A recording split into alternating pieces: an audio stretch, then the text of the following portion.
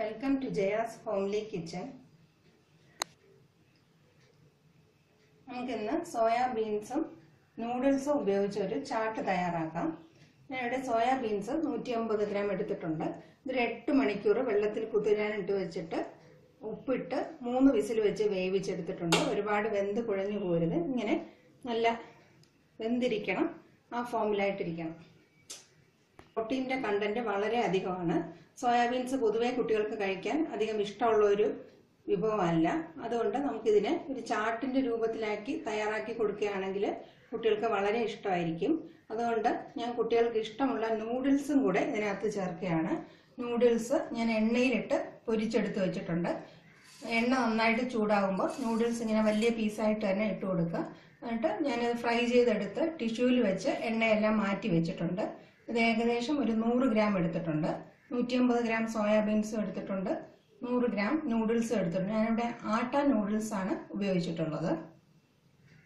ഒരു മാതളം ഇളക്കി വെച്ചിട്ടുണ്ട്.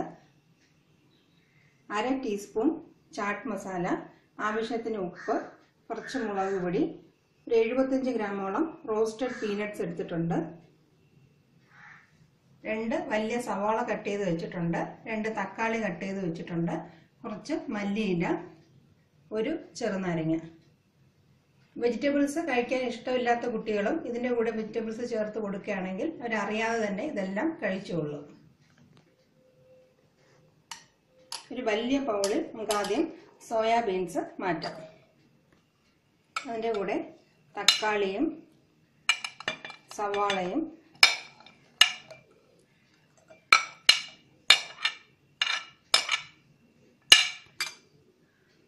മുളക് പൊടിയും ഉപ്പും ചാട്ട് മസാലയും ചേർത്ത് നന്നായിട്ട് മിക്സ് ചെയ്യാം.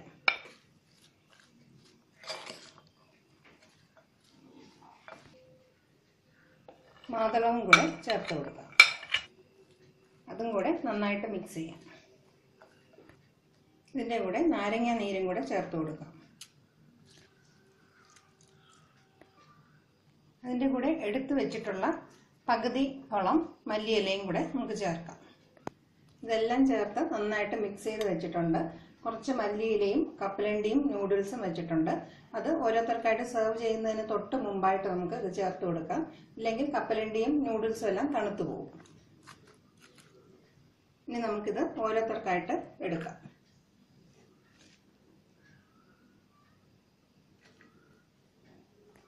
ഇങ്ങനെ ഒരു ചെറിയ ബൗളിൽ എടുത്തിട്ടുണ്ട്. അതിൻ്റെ മുകളിലായിട്ട് കുറച്ച് നൂഡിൽസ് ഇട്ട് കൊടുക്കാം.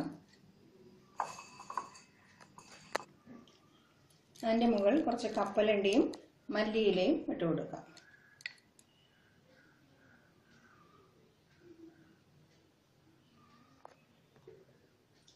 വളരെ രുചികരവും ഗുണകരവുമായ സോയാബീൻസ് ആൻഡ് നൂഡിൽസ് ചാട്ട് തയ്യാറായി കഴിഞ്ഞു. നമുക്ക് തയ്യാറാക്കാൻ വളരെ എളുപ്പമാണ്. സമയം കിട്ടുമ്പോൾ വെജിറ്റബിൾസ് എല്ലാം കട്ട് ചെയ്ത് വെച്ചിരുന്നാൽ കുറച്ചും കൂടെ എളുപ്പമായിരിക്കും. കഴിക്കുന്ന സമയത്ത് എല്ലാം ഒന്ന് സെറ്റ് ചെയ്ത് നമുക്ക് എളുപ്പം കുട്ടികൾക്ക് വേണ്ടി ഇത് തയ്യാറാക്കി കൊടുക്കാം. ഇതെല്ലാവരും തീർച്ചയായിട്ടും പരീക്ഷിക്കുക. Thank you for watching my video.